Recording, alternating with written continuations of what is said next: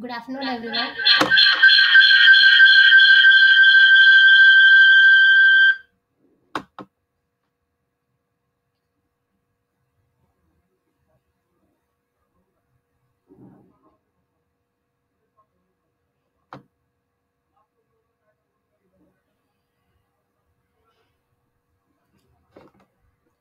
Good afternoon, everyone. Welcome to NPTL tutorial session on the course Classics in Total Synthesis, which is taken by Professor Krishna P. Kaliappan from IIT Bombay.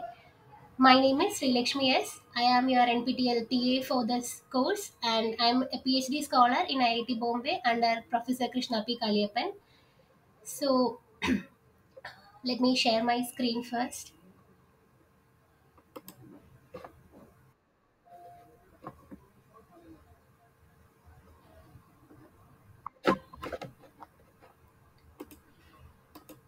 Good afternoon, Prahlad. Is it visible? My audio and video is clear. So, can you introduce yourself?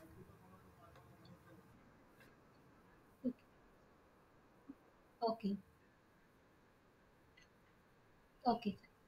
So, I will be the NPTL TA for this Classics in Total Synthesis course. I am a PhD scholar in IIT Bombay. So, I think my screen is visible, is it?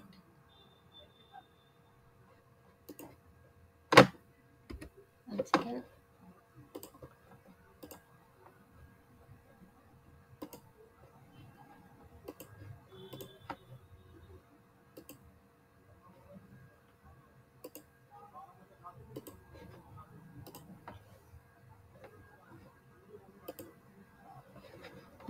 So today we are starting this tutorial session for this course Classics in Total Synthesis, and all these tutorial sessions will be available in YouTube also. So you will be provided with the links for YouTube sessions, and the slides will also be provided by the NPTL team.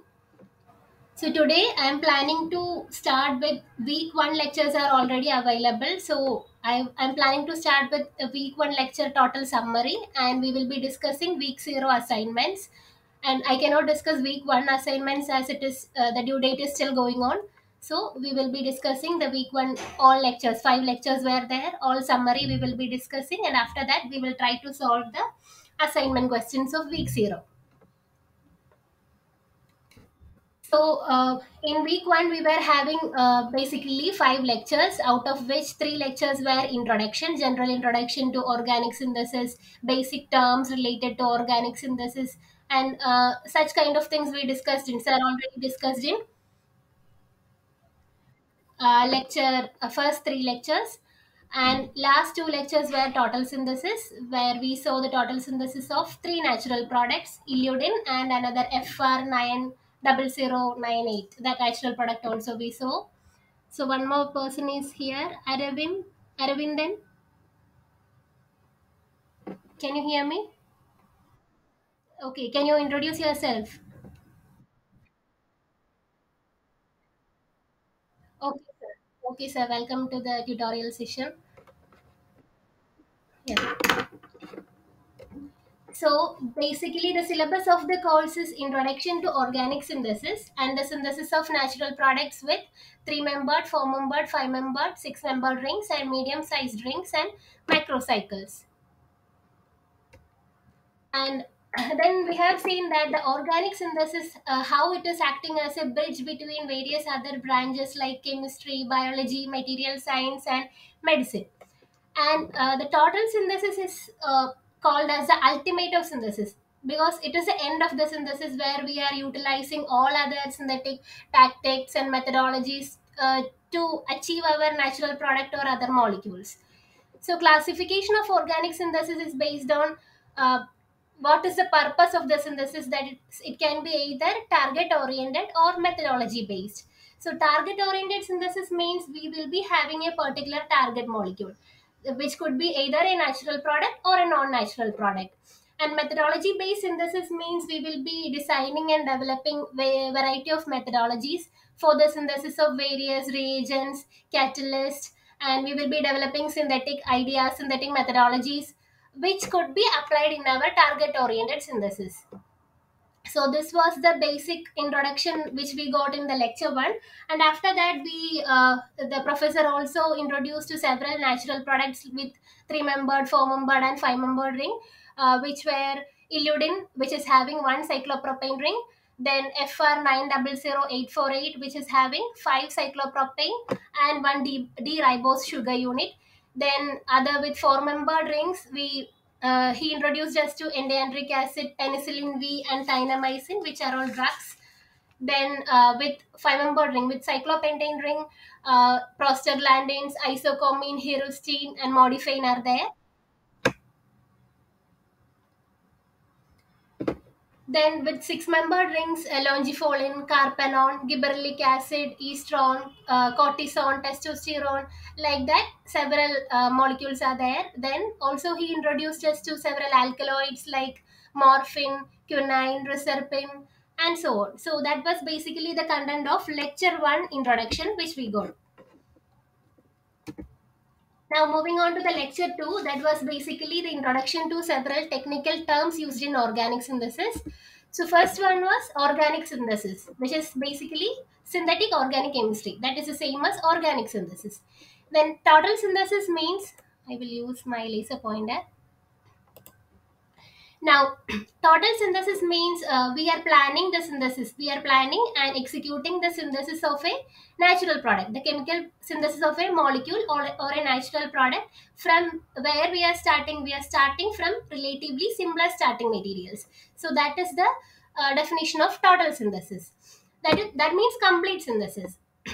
Now, semi-synthesis means we are planning our synthesis from an advanced intermediate. That is, from an advanced intermediate to reach our target molecule. That is meant by semi-synthesis. Then, formal synthesis means we are planning for the synthesis of an advanced intermediate. So, that is the difference between semi-synthesis and formal synthesis. In semi-synthesis, we will be planning our synthesis from an advanced intermediate to our target molecule. We will be starting with an advanced intermediate itself. And formal synthesis means we will be synthesizing. It is just formal. We will be synthesizing just up to that advanced intermediate. And from that advanced intermediate, already previous literatures will be available for the complete synthesis of the natural products.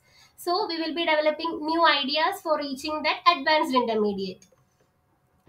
Now, partial synthesis means we can separate a molecule into a natural product into different fragments, and in partial synthesis we will be planning the synthesis of a particular fragment of a natural product. So that is the different terms in the organic synthesis. And we have also seen two examples for semi synthesis as well as formal synthesis and partial synthesis as well. For semi synthesis we saw the example of Taxol, which is a drug used in the treatment of ovarian and breast cancer. This Taxol is isolated from the bark of a Pacific yew tree, which is slow growing. So the isolation is little difficult, and it will take more time to regrow the tree and then isolate. And we will get little amount only after the complete isolation process. So there was a high demand for the total synthesis of this natural product Taxol.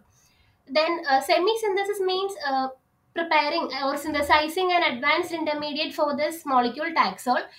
One such advanced intermediate is not preparing, like we will be moving with that advanced intermediate for achieving our final target molecule Taxol. One such advanced intermediate is 10 D-acetyl baccatin 2, which is available in the leaves of the same tree. So we know for isolating this natural product from the leaves, we don't need to cut the trees or and many other derivatives of Taxol could be planned from this advanced intermediate. So that is the example we have seen for this semi-synthesis. Then For the formal synthesis, I think from this group, Professor Krishna P. Kaliyappan's group itself, we have seen one example for synthesis of vinegarol, in which they were planning to achieve a common key intermediate, and from that to vinegarol was already previously known. Now, partial synthesis. For partial synthesis, we saw the example of discodermalide, and where four fragments were, the whole molecule was divided into four separate fragments, and synthesis was planned for each four fragments separately. Then we saw the basic requirements and need for the total synthesis. That is, we should be having a creativity, we should be little artistic to think about various possibilities, and we should have a basic knowledge of the variety of the reactions that is possible, then experimental skills, and obviously need for synthesis. It applies in almost all branches of science as well as in our everyday life as well. Then he also told us that synthetic chemist is a combination of an architect and civil engineer, where we will be imagining a synthetic plan and constructing molecules rather than buildings. So this was the discussion on lecture 2. In lecture 3, we saw the history and the introduction to the term retrosynthesis. So, first molecule which was ever, whose synthesis was ever first reported was urea, which was by Waller in 1828. That was the first molecule to be synthesized. And but the term synthesis was coined by Kolb in 1845, and he synthesized acetic acid. Then the first chiral molecule was synthesized by Fischer in 1890, which was glucose. That was the developments in synthesis in the 19th century. Then moving to the 20th century, we saw Will Stackter developed synthetic methodology for tropinone, and same tropinone was synthesized by Robinson, where he introduced the concept of multi-component reaction and green synthesis. Then in 1944, Woodward synthesized, Woodward, who is known as the father of modern synthesis, he synthesized quinine, and in 1951 he synthesized cortisone, and 1954 he reported the total synthesis of strychnine. Then, so initially all these molecules were simple targets, so that could be easily achieved by these scientists.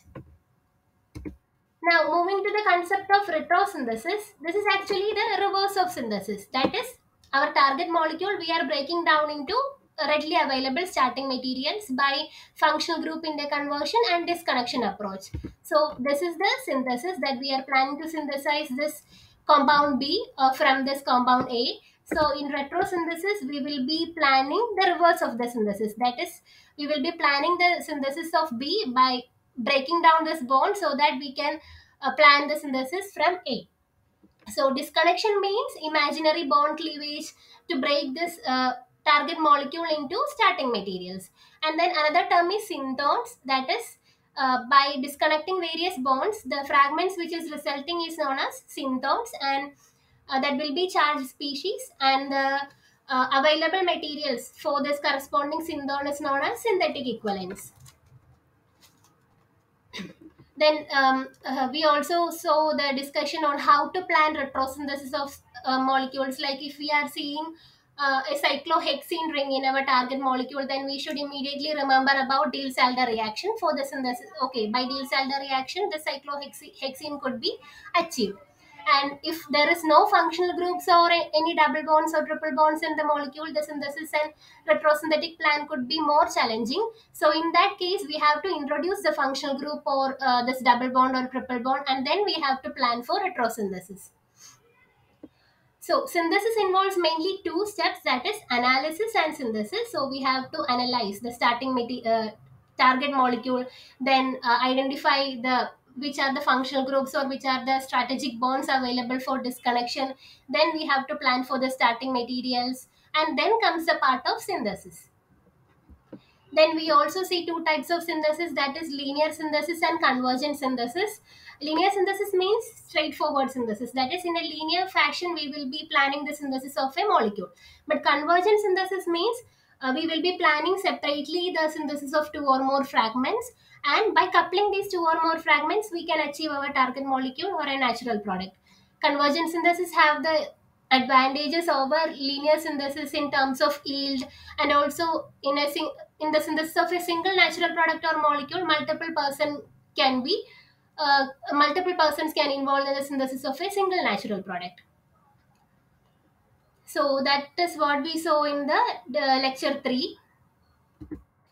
Then lecture 4 was the discussion on the total synthesis of illudin M and C, where we saw illudin M was synthesized in a key step using, both were synthesized by using 1,3 dipolar cycloaddition as the key step, and illudin M, for illudin M, carbonylides was used as the dipolarified, and for nitrile oxides, we saw, for illudin C, we saw they use nitrile oxides for the synthesis. So we also saw the basic methods for the construction of three-membered rings. That is SN2 displacement of a 1,3 diketone or a beta ketoester. Then another method is Simmons-Smith reaction. Then sulfur halides, using sulfur halides. Then cyclopropanation using diazo compounds. These are the various methods for introducing a cyclopropane ring. Then these illudins are known to show activity against selective activity against tumor cells, and sir also explained the mechanism of action of this. Like here is alpha beta unsaturated ketone is there in this illudins, so that will act as a Michael acceptor where the nucleophile from the DNA can attack on this. That will result in the formation of a diene. Then again other nucleophile from the DNA will attack on this epoxide, and epoxide ring opening will take place, and this whole ring will convert into an aromatic ring. So that is the mechanism of action of illudins. Then for this illudin M, first synthesis was reported by Kindler in 1994, which was a 6-step approach. And for illudin C is here, which was a 10-step approach by Fung in, with overall yield of 8.2%, where intramolecular nitrile oxide olefin cycloaddition, dipolar cycloaddition was the key reaction. Then sir also explained very briefly about 1,3 dipolar cycloaddition, which was the concept was first introduced by Buchner in 1888, where a dipolarified, which is basically an alkene, a 1,3 dipole, that could be a carbonylide or nitrile oxide, will be incorporated to get the 5-membered rings. That is basically it is a 3+2 cycloaddition reactions. So this 1,3 dipoles could be either allyl anion type or propargyl anion type. So carbonyl is an example for allyl anion type dipolarified, and nitrile oxide is an example for propargyl anion type of dipolarified. Then the final lecture that was about the total synthesis of FR 900848, and this molecule was first isolated by Yoshide in 1990 from the broth of a Streptoverticillium species. And the synthetic challenges for these molecules were 14 chiral centers present in this molecule, including 5 cyclopropanes ring and 3 E double bonds. So the first synthesis was reported by Barrett group in 1996. Here the key reaction involved is Simmons-Smith reaction, which is a carbene-based reaction for the construction of this cyclopropane ring units. So for the cyclopropanation, he also told asymmetric methods are also available, like asymmetric Simmons-Smith reactions where we can use allylic alcohols, like chiral auxiliary base where the hydroxyl group will be directing the cyclopropanation reaction, and it controls the stereochemistry of cyclopropanation. Then other reactions involving like boron based catalyst using chiral ligands also we can introduce asymmetry for cyclopropanation reactions. So these were the first 5 lectures of week 1. So any clarification or any questions in these 5 lectures we can discuss now.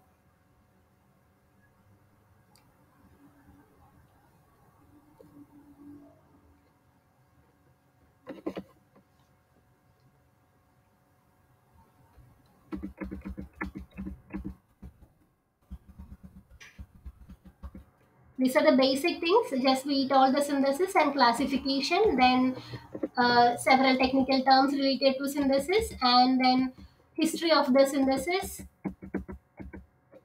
then total synthesis of illudin M and C, and the basic key reaction utilized in that, and the total synthesis of FR9000848, and the key reaction used in that is Simmons Smith reaction. So I think while going through the summary lecture itself, this is sufficient for answering all the questions in the assignment 1. So I will not be discussing the assignment 1 here because still its due period is going on. So that maybe we can discuss it in the next class. So we will be discussing the week 0 assignments. So the first question is correct structures of monoterpenes, camphor and alpha pinene respectively are. So Prahlad, can you unmute yourself and respond?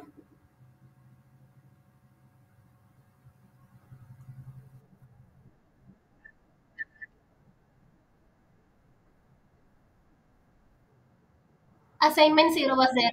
They are not evaluating it, but just for knowing the pattern and to recollect all the things, one assignment was there. So this is not compulsory assignments, but we will be discussing that questions now. So no problem if you didn't attend it or not.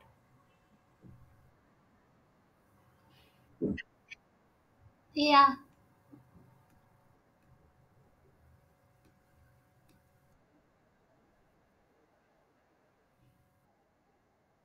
Week zero, I think week 0 assignment, they didn't send the link, but that is already in that NPTEL site. Swayam portal, it is there. Yeah. No problem. We can discuss it now. Also, I have attached all the questions. And there is no due date or anything for this assignment also. And this is not for evaluation purpose as well. So, Prahlad, can you try to attempt this question?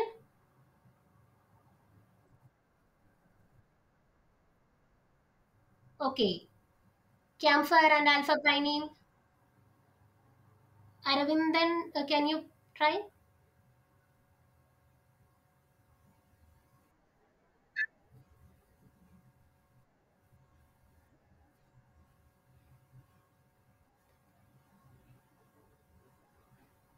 I think one more person is there. Shantia.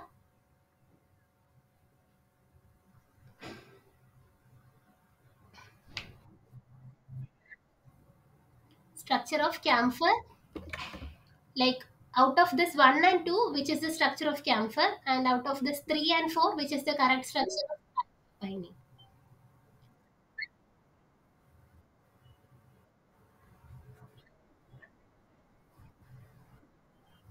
1 and 4, yes, you are correct. You're correct. Yeah,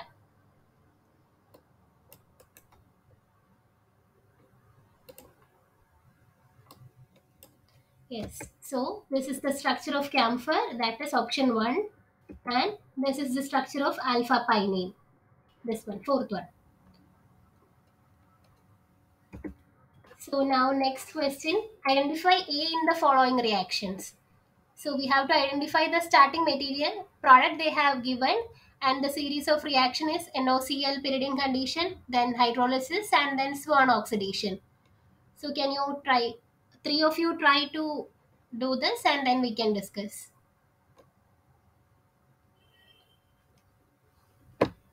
Anyway, only if you are there, so you can unmute yourself and we will be having a discussion session.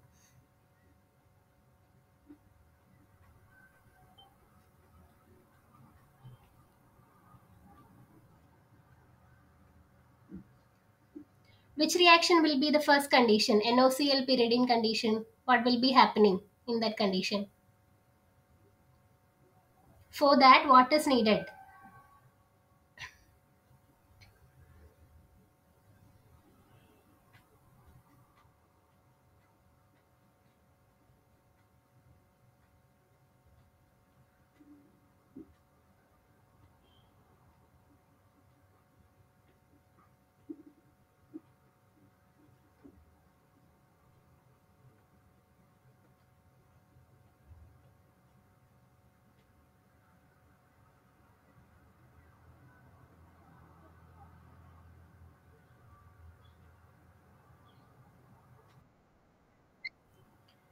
Can you explain that?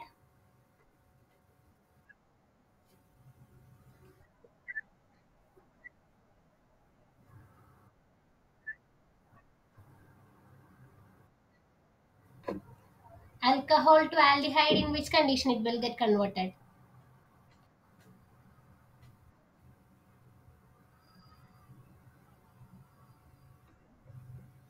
Okay, I will tell the answer. You try to solve the mechanism. That will be fine. Yeah. So option one is the correct answer. Now, can you think of the mechanism?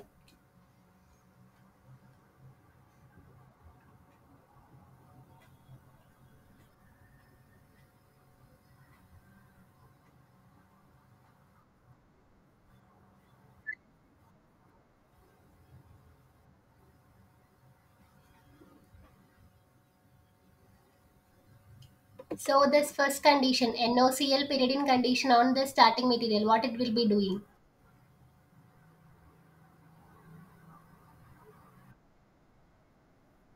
It's not a free radical addition. That they haven't mentioned actually it is free radical or thermal or anything. Just they have mentioned like NOCl pyridine, and they are getting this. So we can think, if possible, we can think of the possibilities. If it is free radical, then what will be the product?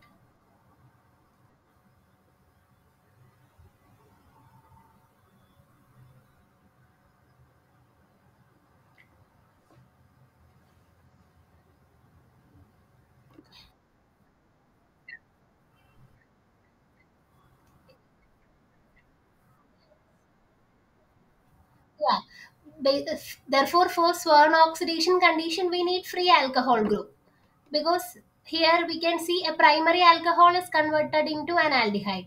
This alcohol is not affected in that condition, and that is actually converted to ketone. And so here we need a primary alcohol in the before this one oxidation step. Then only we can make this aldehyde, right? Here one OH should be there. So how that OH can come in this NOCl pyridine hydrolysis condition?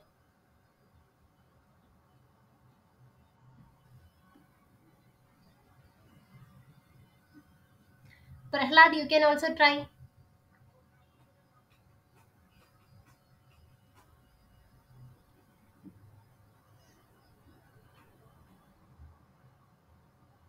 Have you heard of Barton reaction?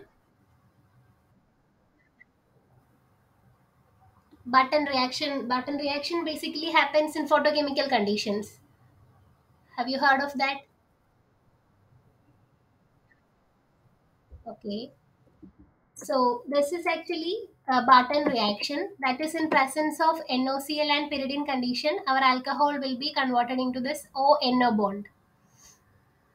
Then from the delta position, a hydrogen atom will be abstracted by this oxygen, and this NO group will be attached on that delta position.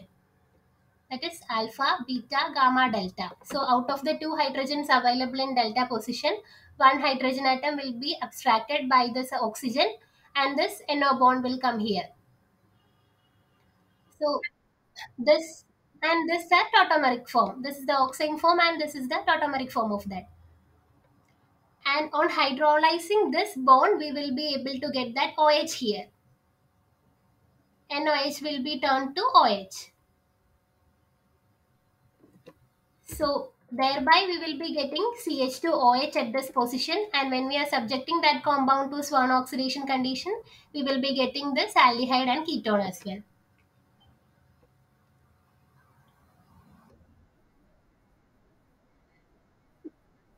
NOCl will be attacking on the alcohol. This is the starting material, right? So here ONO bond will be forming. And then from delta position means alpha, beta, gamma, delta. So here three hydrogens are available. From that it can, this oxygen will be abstracting one proton from here. Like it is like a 1,5 hydrogen shift.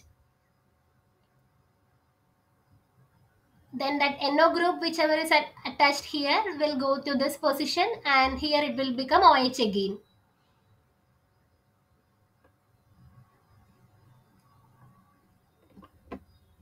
Is it okay? And Swan oxidation, I hope you know the mechanism of that. Using DMSO and oxalyl chloride, this will be this S plus Cl will be the active species for this Swan oxidation. in which basically alcohols will be oxidized to ketones or aldehydes. Okay. Now moving to the second question, just match the following. Here four structures are given. We have to match it with this four alkaloids like morphine, nicotine, limonene, and menthol.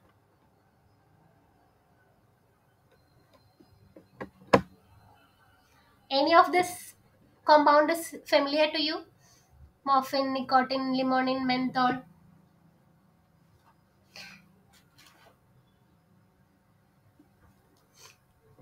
So I hope you heard these names, morphine and nicotine at least. Morphine is an opium-based alkaloid which is used as a pain reliever, and nicotine is also an alkaloid which is the main psychoactive ingredient in tobacco products, and this is also a stimulant drug. Then limonene is a monoterpenoid, cyclic monoterpenoid, which is responsible for the fragrance in oranges, and therefore it is used as a flavoring agents in food. Then menthol, it is isolated from mints, that kind of smell. Like it is also pain relieving kind of monoterpene.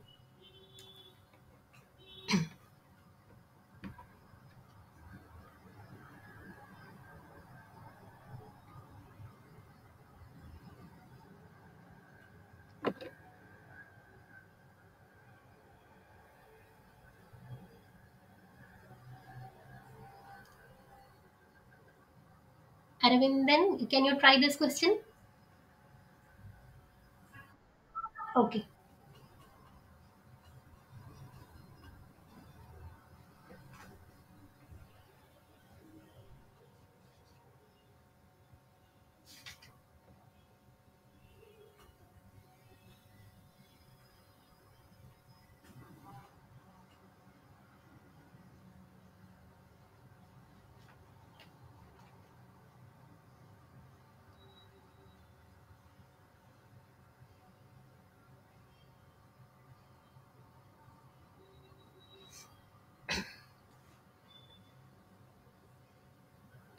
Prahlad, any structure is familiar for you from this four?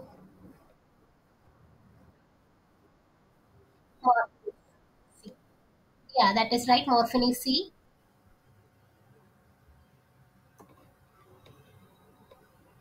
So C1, there is only one option. Yeah. So this is the structure of menthol, this particular isomer, like methyl and OH in towards us, and this group in the below position. That is the structure of menthol. Other isomers are having different names, like isomenthol. Different names are there. Then this compound is nicotine, which is the psychoactive ingredient in tobaccos. Then this is morphine, and this is a monoterpenoid, cyclic monoterpenoid, that is limonene.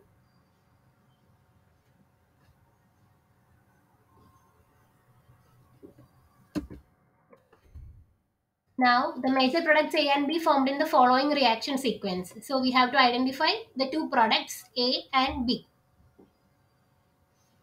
Which is this reaction? First reaction.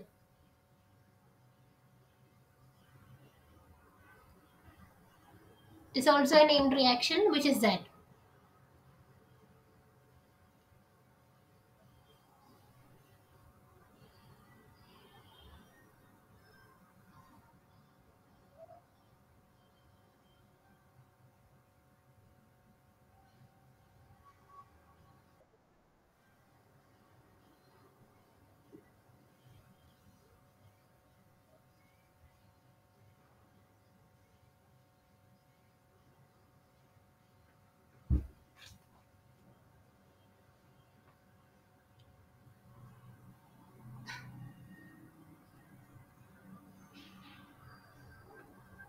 Aravindan, can you identify this reaction? Which is this reaction?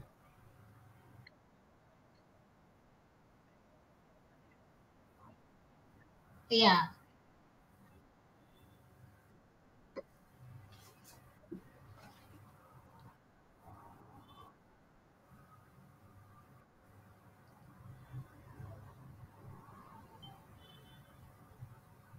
First reaction is sharp plus asymmetric epoxidation. Yeah.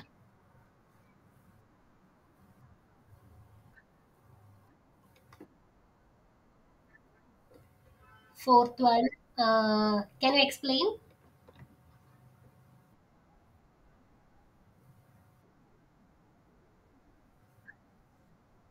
Yes.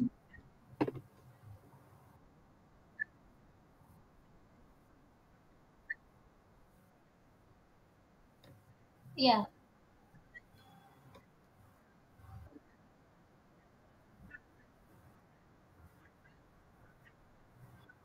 Yeah. So your second one is like, if this is the product, this is correct. That approach is correct. But actually, this is the correct answer, option C. So I want to ask you how you determine this. This will come above side. This epoxide will be coming in above side. This is playing role here. L plus DET. Yeah, diethyl tartaride. Like if it is minus, it will be attacking from one phase. If it is plus, it will be attacking from other phase. So here actually, this is the concept. Like if we are considering our allylic alcohol in this position, using plus DET, the attack will be from RE phase.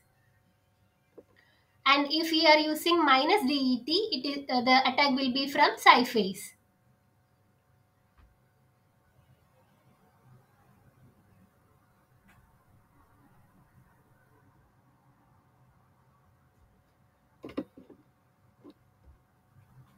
Maybe this you can note down because this concept is being applied in every case of sharpless asymmetric epoxidation. Using this concept only, we can determine whether our epoxide will be coming above side or below side.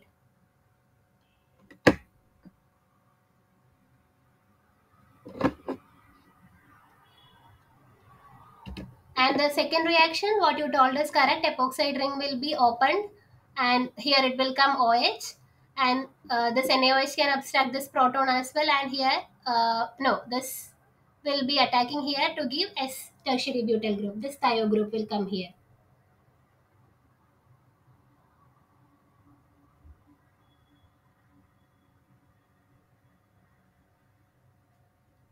Like substitution and epoxide ring opening reaction.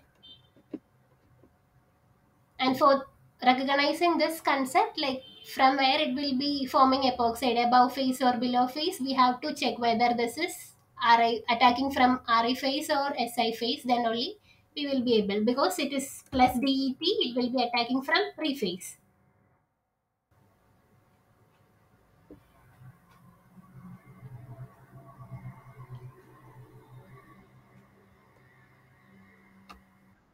Okay.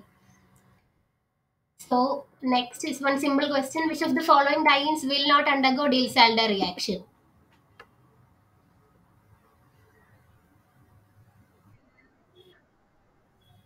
One only.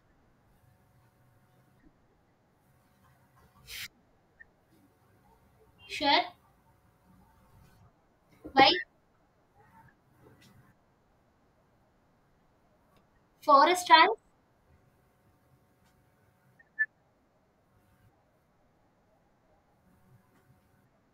Yeah, 1 and 5. So only cis dienes can be used for Diels-Alder reactions. Here it is trans, and here it is cis. This is also cis, this is also cis, but here also it is trans. So these two dienes cannot be used for Diels-Alder reaction. Then what will be the product in this reaction? This quinoline when we are subjected to lithium liquid ammonia condition. So what is this name reaction? Yeah, Birch reduction. So which will be the product?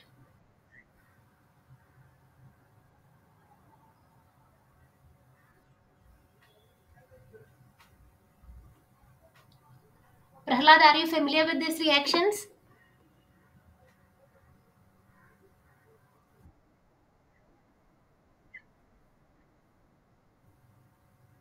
I didn't hear you.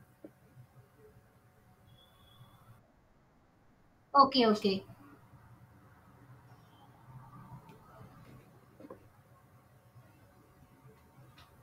Arvind, then can you tell which will be the answer? Yeah, yeah, take your time.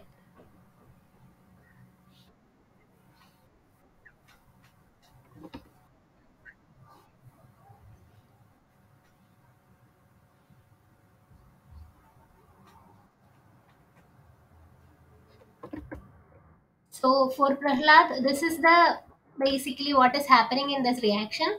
That is lithium in presence of liquid ammonia. This species will be generated.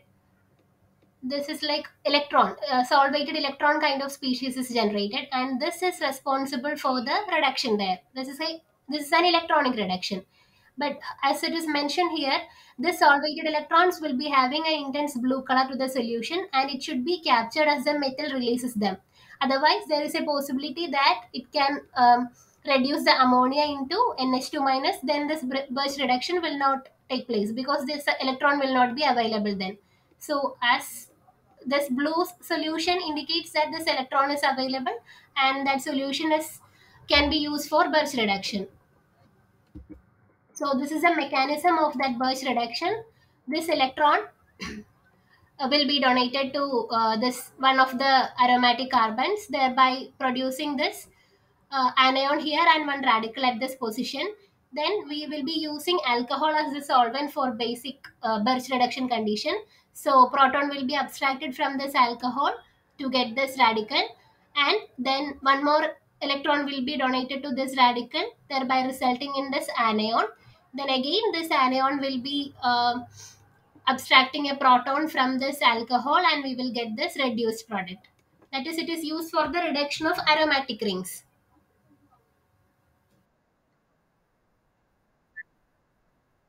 Aromatic rings. But here our question is that which will be the product, because these both are aromatic rings. So we have to predict whether this ring will be reduced or this ring will be reduced or both will be reduced.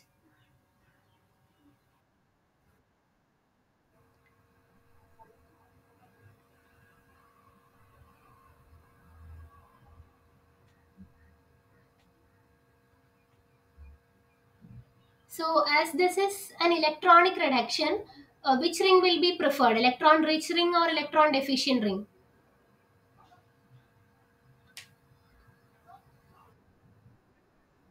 Electron rich ring, electron is attacking. So which ring it will be prefer? Electron rich or electron deficient? Lesser. So out of these two rings, where is more electron deficiency? Second ring, this ring, right? And the reason is the electronegativity of nitrogen will make this ring less electron rich. That is, it will be electron deficient. So this ring only will be getting reduced, and we will be getting this as the product. Fine. Arvind, is it okay? Okay. So this is the concept, that is less electron rich aromatic rings will be reduced in the case of bicyclic aromatic compounds. Here another one compound is given which is having OH group, and as we know this will be having electron donating nature, and therefore this ring will be more electron rich compared to this ring.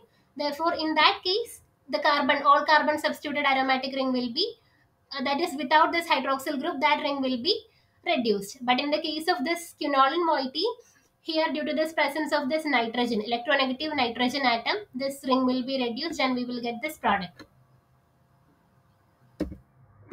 Now this one, identify the major products A and B in the following transformation. Same quinoline and pyridine we are treating with NaNH2.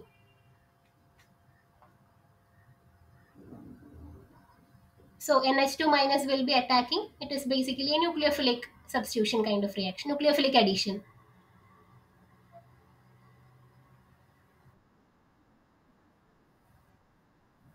Answer is fourth one. Option A is correct, but second one, how it will come? Like this is correct. Okay, why you think of this option?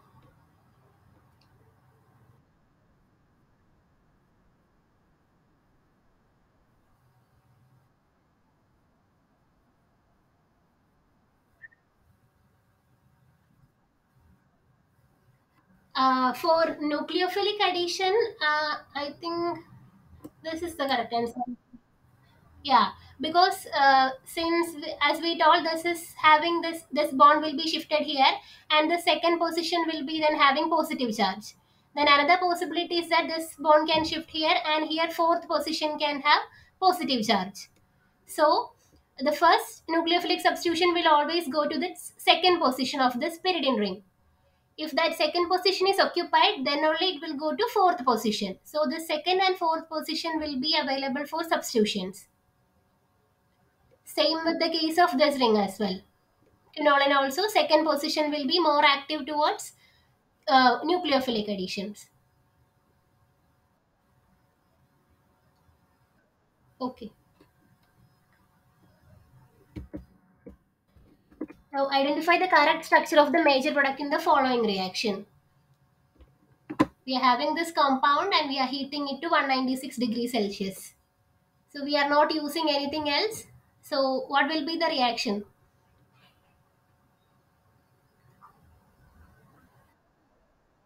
Yes, it's a type of 3-3 sigmatropic rearrangement. 3-3 sigmatropic rearrangement, Claisen rearrangement. And what will be the product?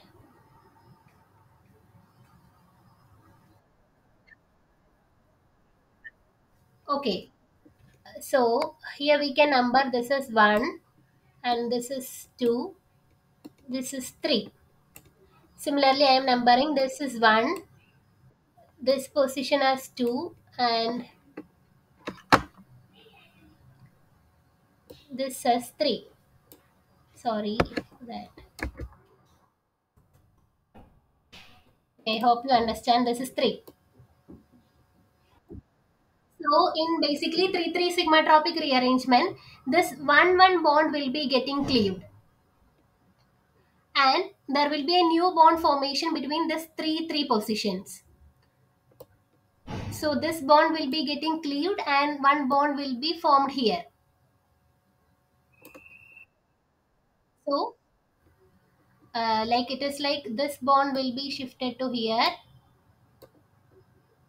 and this bond will be shifted to here and this will be uh, shifted to here like this. So this breaking bond, that electrons will go to this and therefore it will form a ketone or an aldehyde here because this bond is breaking, and this double bond which is already here will be shifted to this position.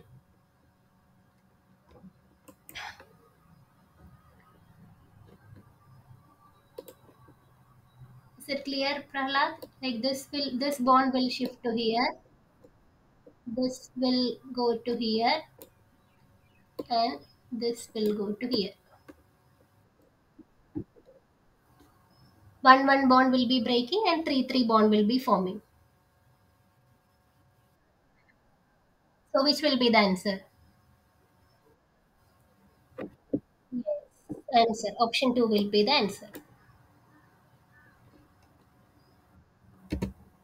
And this what? Stereochemistry. That is controlled by this methyl group because this is already in above position. So this will be attacking from below position, alpha side. Yeah. In the following equilibrium, conformer B is more stable than conformer A when the R group is.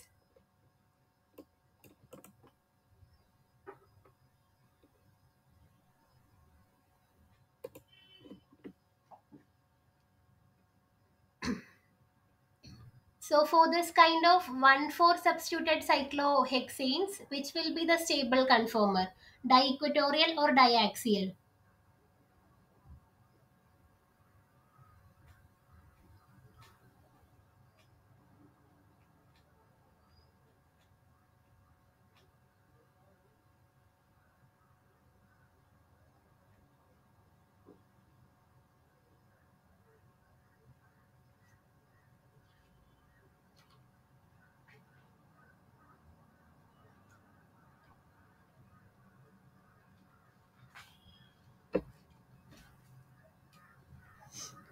And then can you try?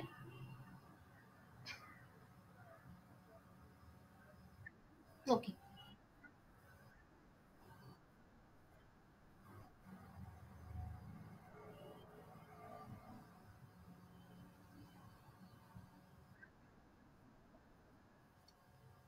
Both the R's are same. So which will be stable if it is coming in this both in diaxial position rather than this di-equatorial position. Basically, which is the stable conformer? Usually, we will be saying di-equatorial is more stable than diaxial. Yeah. Uh,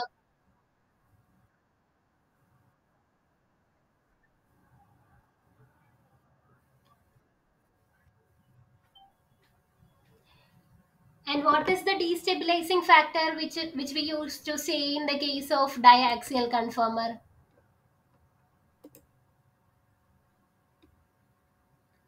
Like in the case of diaxial conformer, we used to tell about this 1,3 diaxial interaction.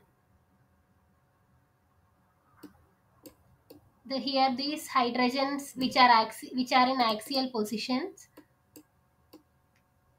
can destabilize the ring because of the steric reasons. This can destabilize these rings. So if there are two R groups in the axial positions, four such kind of 1,3 diaxial interaction will be there. That is a kind of destabilizing interaction. But in the case of di-equatorial, the axial hydrogens will not create a problem with the R group because it is in equatorial position. But here they have asked about the opposite thing. Like when this will be stable, axial, when it will be stable.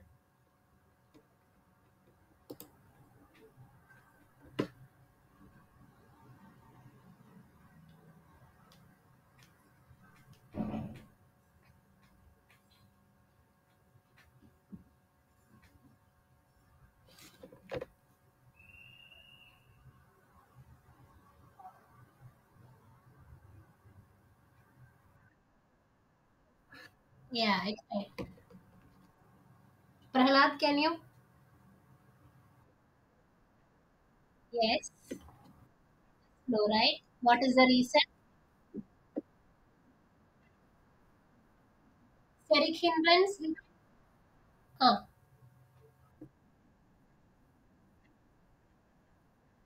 okay. Yeah, therefore, this 1,3 diaxial destabilizing effect will be less. Yeah, that is also one possibility. But the major reason is that if fluorine is here, then like consider this R as fluorine. Then these two bonds are anti-periplanar nature. So there is possibility for hyperconjugation. Fine, like this will go and this is F minus it will be existing. Here it will be double bond. So that is a stabilizing factor. Hyperconjugation, like electronic effects, we have seen inductive effect, resonance effect. Similarly, hyperconjugation is also a stabilizing factor. But that is possible only with fluorine here. Yeah.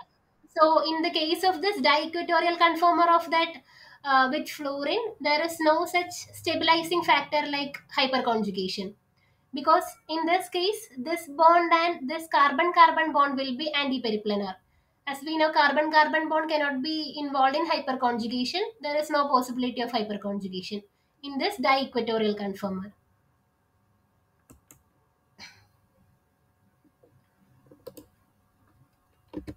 Now, last question. Major products of A and B formed in the following reaction sequence. First condition is dimethyl copper lithium species, and then second one zinc copper couple and CH2I2. Can you name this reagent? No, what do you know? What is the name of this reagent?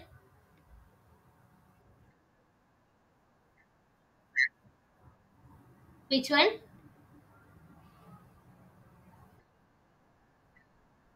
Human reagent, and second one,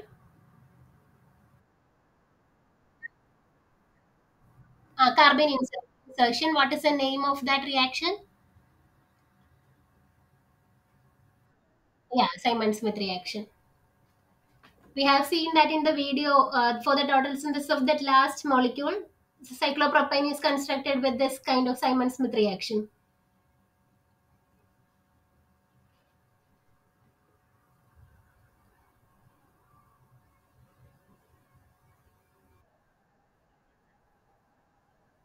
Okay, that is fine. Simon Smith, I will explain the mechanism in the next class. Basically, that is the formation of this kind of cyclopropane from this kind of alkene. And in the presence of the zinc copper couple and this kind of halides, the CH2 carbene will be formed. Like this kind of species will be formed. CH2, this kind of species will be formed. So, this double bond can attack on.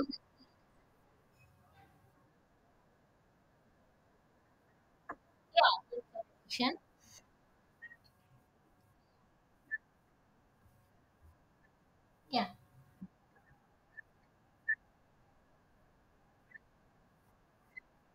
yeah, yeah, fine.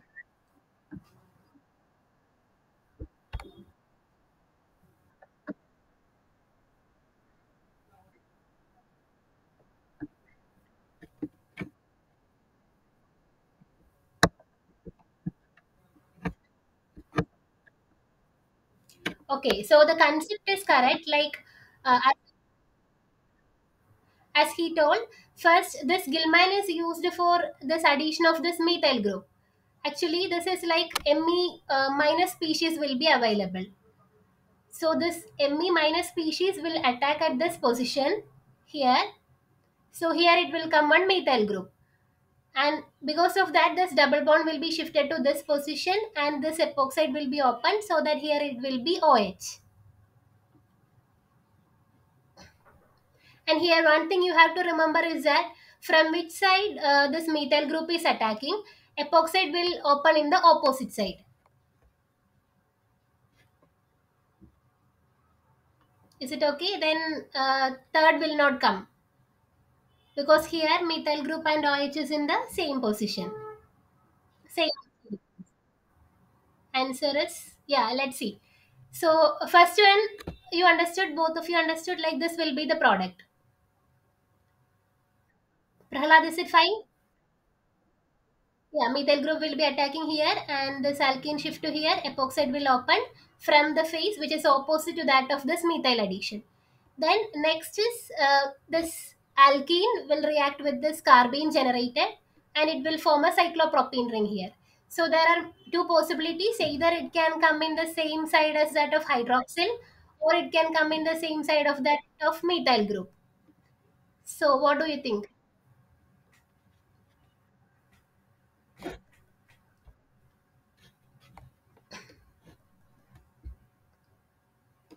Actually, for this kind of reactions, this hydroxyl group will act as the directing group. Directing group means the attacking group or the incoming group will be attacking from the same phase as that of the hydroxyl group. So whenever in a stereo control reaction, if hydroxyl group is there, mostly the incoming group will be directed by that hydroxyl group.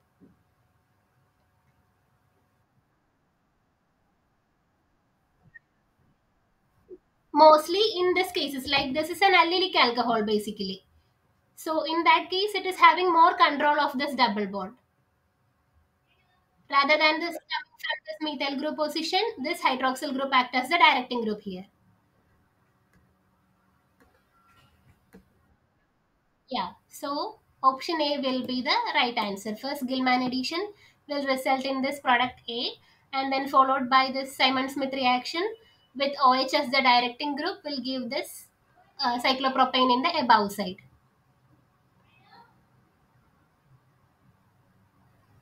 Is it fine?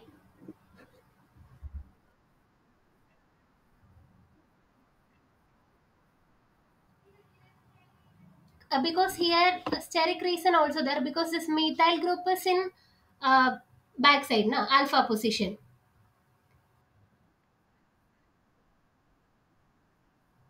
That is, I will discuss about that directing effect in next class. This how it will be controlling this carbene reactions and other reactions also, like we have seen that sharp plus asymmetric epoxidation as well. Here also actually the OH group is have the directing effects. And if this was a chiral sender, then this epoxide will obviously come from the directly from this side of the hydroxyl group as only. But here it is not chiral, so we have to check whether it is like which is attacking, an Si phase or Ra phase will be preferred, that we have to analyze. That I will discuss in the next class, directing effects on of hydroxyl group on reactions. Okay. Other than that, any clarification? So this much was the content I prepared for this tutorial. Just summary and this week 0 assignment.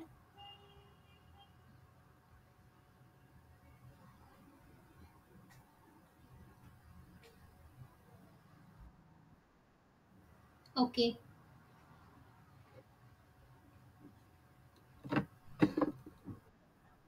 Yeah, thank you. Thank you for joining. So we will meet in next Sunday, 3 o'clock. Okay, thank you.